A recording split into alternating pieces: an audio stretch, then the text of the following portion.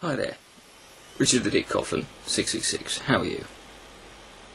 I feel that lately lots of things have been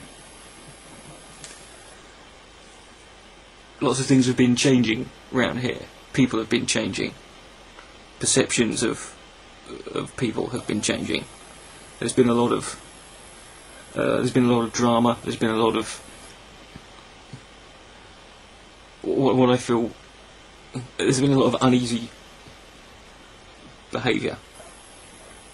There's a saying that I have, or a philosophy that I have on YouTube that I learned quite a while ago, and it's, if you don't control the drama will control you.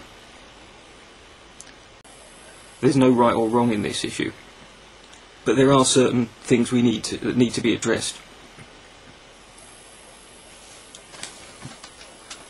Here are some comments I've received in the last few weeks as a result of... I did one video on my comments, but I think these comments and this video is really to highlight something else that's more important. Fuck you, you communist scum. Pat Condell owns you. I'm not watching your shitty video. Condell is older than you, and you should respect your elders. Why do you care about his political views? Why do they matter? That sound familiar? Why do you care what we believe?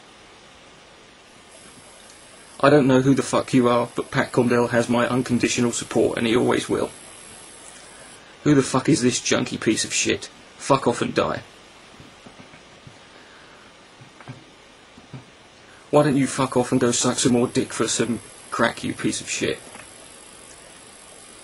You need help, you backstabbing piece of shit cunt. Oh, don't forget I also received that DMCA from a guy who is an atheist. I've also received private emails from people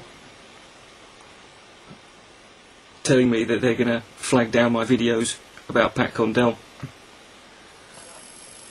So what we've got here is a group of people who are actively going around being abusive, being fundamentalist in their mindset. They're not being rational, they're not being fair, and this isn't a minority, and this isn't just trolls. I find it interesting the amount of people who posted just mindless, pointless abuse at me and gave me shit because I had the gall to make that video to Pat Condell, and yet the amount of people I saw who did that, and those people are the same people who are critical of moderate Muslims for not speaking out against extremists. Now, does anyone see a disconnect there? The fact that they criticise one group for not speaking out against a certain extreme element in their group, and yet that's how they react when I spoke out against someone else in my so-called community. But then, this is the best bit. This is a PM I received, and I haven't told anyone about this until today. It disgusts me that sickos like you exist in my country. Pat Condell makes me proud to be an atheist, and you make me ashamed. Boo-hoo. I'm from the UK, and I'm going to be looking out for you, and one day I'll find you, and when I do, I'm going to slit your throat. Fuck off and die.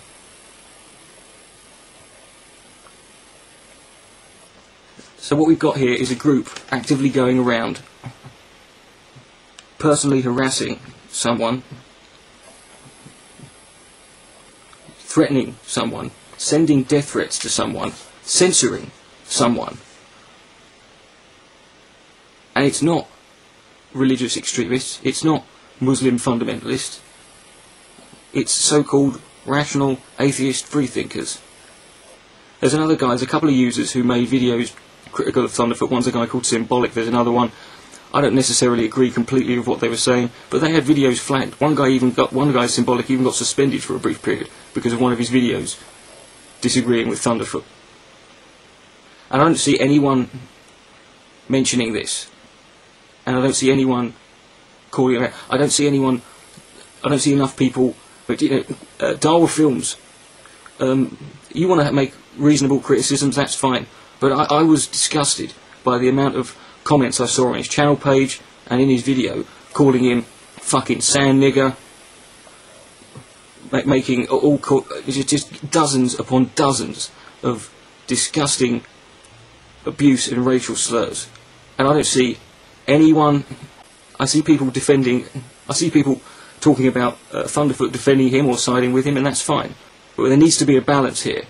There needs to be a redressing here, because in the last 2 weeks, the only group that has been censoring me, the only group that has been terrorising me, and the only group that's been threatening and sending me death threats are atheists. And I'm calling you fuckers out. You want to support this kind of behaviour? Are you happy with this? I could go on for another hour with some of the shit I've had to put up with. And I don't see anyone standing up to it. Well, I'm gonna now.